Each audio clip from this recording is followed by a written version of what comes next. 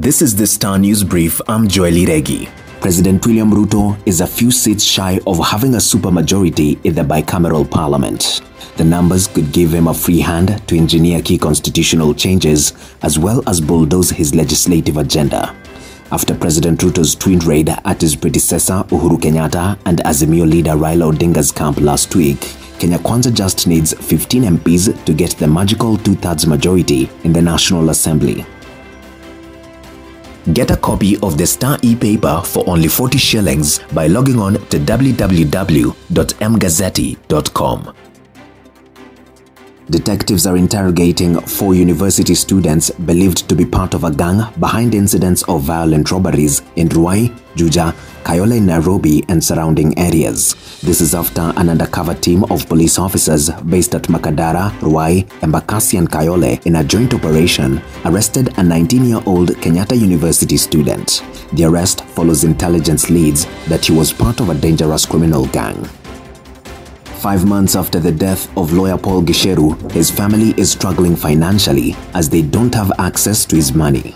In a case filed in Milimani Law Court, his widow Ruth Wakabi and one of her 3 sons have asked for grant of letters to be administrators of his estate, estimated to be worth 132 million shillings.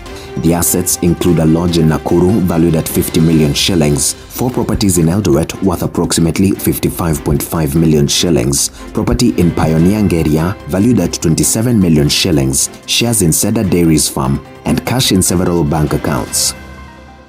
Big guns continue to snub people barazas organized by Azimio leader Raila Odinga, even as the opposition luminaries downplay rifts in its ranks.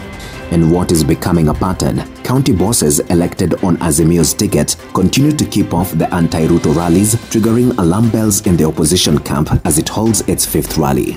Governors Wavinya Ndeti of Machakos and Paul Otuoma of Busia have skipped the public engagements despite being the hosts.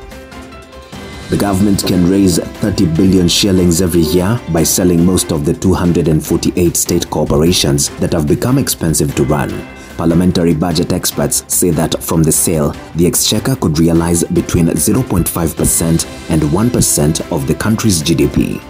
The Parliamentary Budget Office, which advises MPs on matters economy, says if a proper method is used, the resources are estimated to range between 60 billion shillings and 110 billion shillings spread over the medium term. Get a copy of the Star e-paper for only 40 shillings by logging on to www.mgazzetti.com.